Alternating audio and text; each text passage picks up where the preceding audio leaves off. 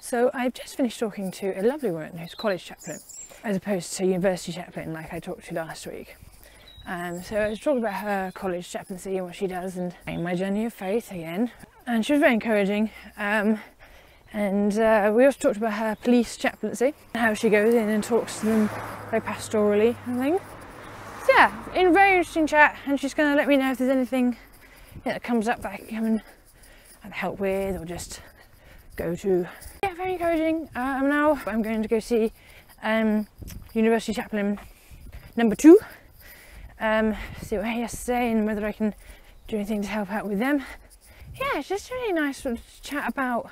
It's always nice when I meet new people and going over my story of faith. I generally go find new things in it, you know, like why I'm interested in chaplaincy was something that came up today, and actually I started expressing things like it's important to me, things like the circus spirit thing.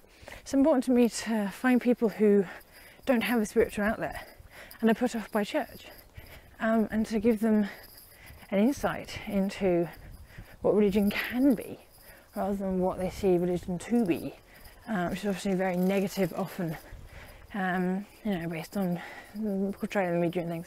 So yeah, that was a new insight into myself. But yeah, I'll let you know how the next one goes. So I just finished my chaplain day. Told you about the first one, second one. First one today, second one in general. She was lovely.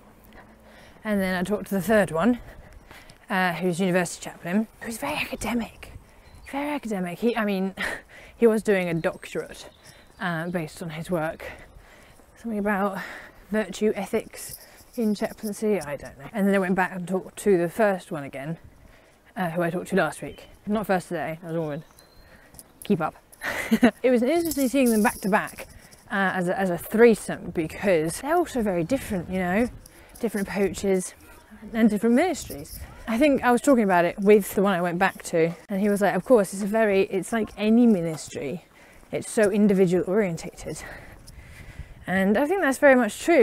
Each minister, in whatever capacity they're doing, imprint themselves inevitably. But they're all very nice people, and there was a lot of the same themes, well-being, pastoral support, as well as university politics and funding. So I'm going to be helping the first one I talked to with a little project of marketing research. I suppose you could call it that. Basically, he wants to find out what more can the chaplains be doing. But he, saw me as an opportunity to have somebody else do it who isn't a student, who isn't him. Because obviously getting feedback on yourself is normally quite embarrassing and not accurate. So yeah, hopefully I'll be able to help him do that. I'm good at talking to strangers, so I actually said something about having doubts about, or being what was the word I used? Being daunted. And he seemed to think I meant being daunted about finding students, because I have to go around the campus and get people to come talk to me, and then B, talking to them and facilitating conversation. I was like, no, that's not what I'm daunted by. I'm daunted by the possibility of doing all that and in some way failing, no one turning up or the conversation not being particularly helpful. He's like, oh, it doesn't matter if no one turns up, don't worry about it, as long as you have fun. And it was interesting, because when he thought that I meant I was worried about talking to strangers, he's almost launched into this thing about, well, ministers need to be able to talk to strangers. It's like, yeah, no, that's not something I'm worried about. Anyway, yeah, good day, and bearing fruit.